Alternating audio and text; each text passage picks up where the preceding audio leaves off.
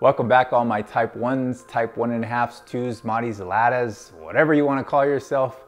I'm Ben. I'm a paramedic firefighter and a diabetic. Today I'm doing the Omnipod 5 setup video. And if content like this, specific for diabetics, is important to you, make sure you subscribe and I will do my best to keep you up to date on what's going on in the world of diabetes. Let's get into it.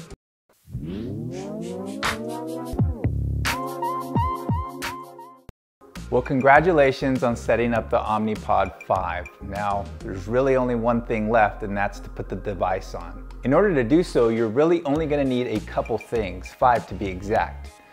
First of all, you'll need some type of alcohol swab. You'll need your controller or PDM device or cell phone. You'll need your Omnipod 5, an approved insulin, and your Pod Pal if you got one in the package. So go ahead and hit the Setup New Pod button. It's gonna ask you to fill the new pod with up to 100 units of insulin and listen for 2 beeps.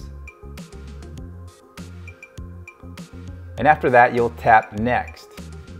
So what you'll do is you'll open up this package. There's a little tearaway corner here. And in this package, you'll find your Omnipod 5 and a syringe and needle. So what you'll do is you connect these 2 pieces here. You'll use your alcohol swab at this time.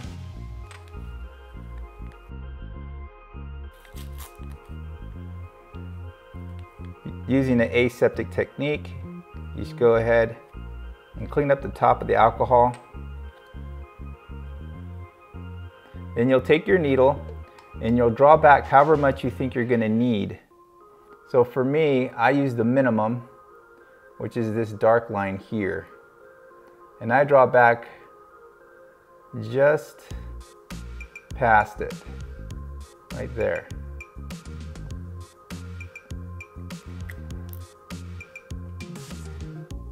Then you grab your insulin, put your needle in,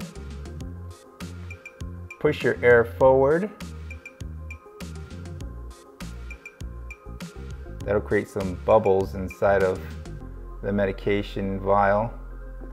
Draw back the amount desired. I always draw back a little bit further because there is going to be air bubbles. They're going to want to contract, so flick out those bubbles, push them out.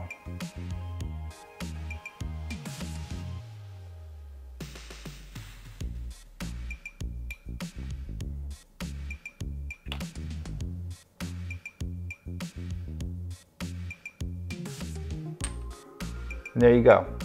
You got your medication. So next you're going to find this porthole right there where the arrow is. You're going to put your needle right inside of it. And you're going to push the medication in. It should go in smoothly. If not, then perhaps you didn't put the needle in the right place. Once it's all the way in, you'll hear 2 beeps. Take the needle back out. Make sure you put the top on top of the needle, this plastic top. Best way to do it is not to jam it forward, but actually just take it at an angle and then guide it forward. And then this can be thrown in your biohazard trash. So once we've heard the 2 beeps, then we're going to go ahead and push Next. It's now communicating with the pod. It's best to keep the pod right next to it on a flat surface.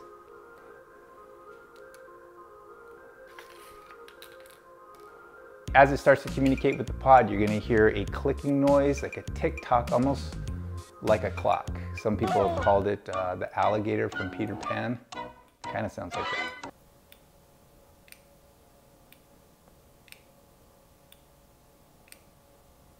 So this tick-tock noise is actually a priming. It's very important, and what it's doing is it's taking out the excess bubbles. And even though we extracted air out of that syringe, there's still a little bit of air that gets into the system. So what happens is, as it's priming, it's pushing that the rest of that air back out. And so it's good to keep it flat and not to touch it while it's doing this process.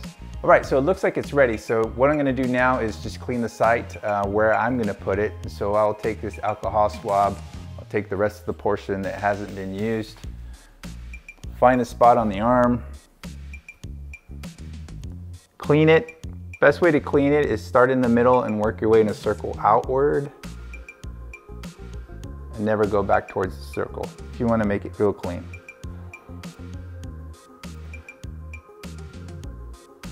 I'm gonna record the pod site now. So since I put it on the back of my arm, I'm gonna go ahead and switch to back and left arm. Done. We're gonna remove the tab and check the cannula. Removing the tab is, I know at least on the dash, was kind of a little nerve-wracking to do because it's very an awkward kind of pull, and when you pull it off, it almost feels like you break something inside of it. So we'll see how this one goes. Pretty smooth. The old tabs were blue, these are clear. So as you can see here, there's no cannula sticking out, so that's a good thing. If it was malfunctioned, you'll see a little piece of plastic sticking out there. And so what we'll do is take the adhesive off.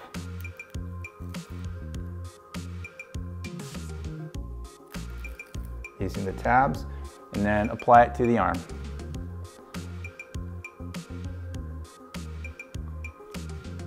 So what I like to do is run my finger right around the adhesive so it's nice and tight.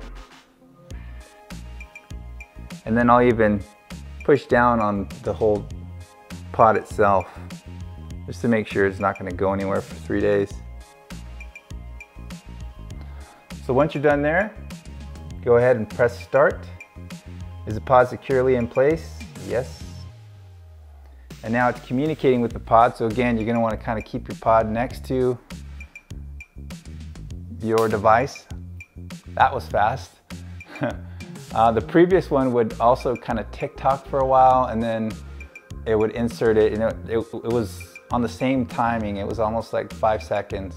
This one seemed like it was less than 3 seconds. But you'll feel it kind of pop into your arm there. It's a little scary at first, but you get used to it after a while. Is the cannula properly inserted? You will see a little pink dot on the top of the pod there. It says that it's inserted properly. All right, success. So now it's asking if I want to pair my G6 transmitter. So let's go ahead and go through that process. Oh, real quick, I almost forgot. So these things come with the pod pads. I opened one up earlier when I did my unboxing in the unboxing video. It's a peel away, and inside of the peel away there's another peel away. All right, so you'll peel off the big section first.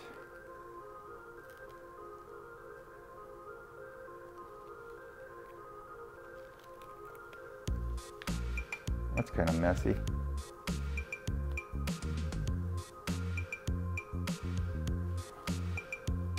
Match it up. I'm doing this without a mirror, so hopefully it works good.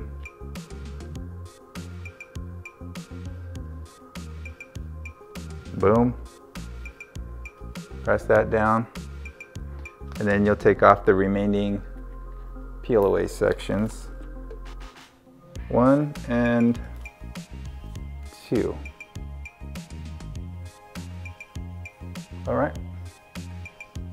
It's on. Now, to be honest, I don't really feel like these are necessary. Like, I'm glad they're giving us that option. But the first Omnipod, I think I only tore one off once or twice, and I had it for almost 2 years.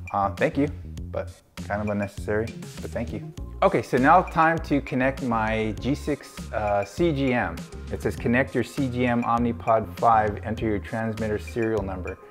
Now, most of you know those serial numbers are on the boxes and on the devices. Unfortunately, they're on the back of the device And if the device is already on you, it's hard to find that number unless you find it in your cell phone. What you do is you open up your G6 app and then you go to settings.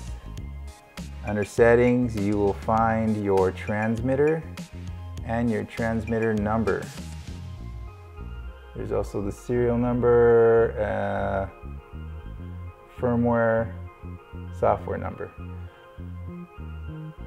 There's a serial number, a firmware, and a software number. You want the serial number. So go back to your device and enter that number.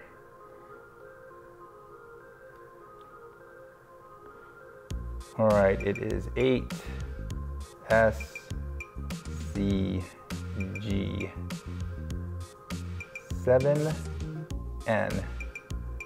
Oop, did that one wrong. Okay, double check your numbers. They're correct. Yep. Save, confirm. So now it says this can take up to 20 minutes. So I'll keep you posted. All right, it worked. Less than 20 minutes. It must have been about 10 or less. Either way, pretty good. I now have a reading, 132, and since it's 149, that's my after lunch high. Not too bad. I want to thank you for joining me today. Next week, I'm going to give you a 7-day review on the Omnipod 5. I want to let you know how it went for me, pros, cons, and whatever else I come across. I'm Ben, I'm Type Me. See you next time.